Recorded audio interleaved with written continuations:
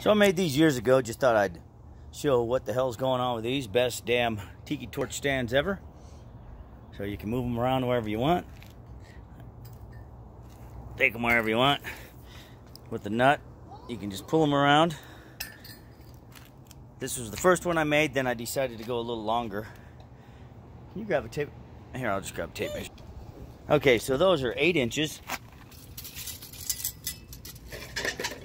So you make you a 16-inch piece, and then you put 8 and 8, and they're pretty close, or an inch and an inch off, so that'd be 7 and 7. I bet you those are 7 then. Nope, they're 8. Everything's 8. Well, let's see how big this is then.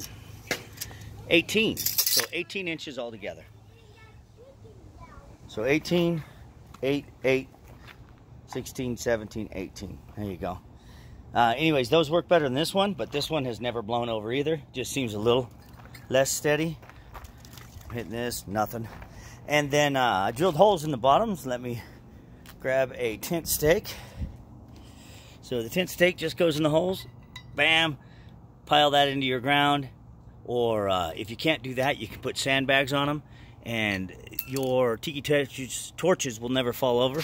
Like I showed you on the other one, you just tighten these up. And then you can actually lift them around.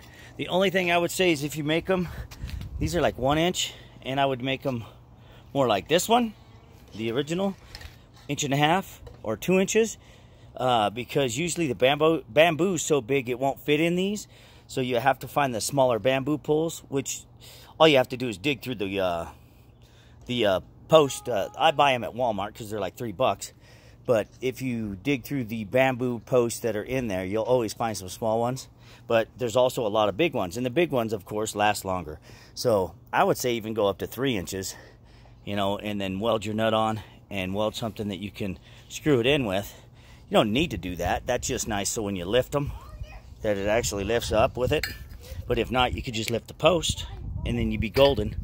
And on most of these, I've never put in more than 2 tent stakes, but if it's really crazy out, you could put 4 in and they won't blow over on you. So there's the best damn tiki torches. Here, I'm gonna have to go a little sideways. There we go. Tiki torch stands I ever made by using strap, pipe, a nut, and then a bolt. So hopefully that'll help you, and that makes some sweet ones. If you make $6 million off of my idea, I get half.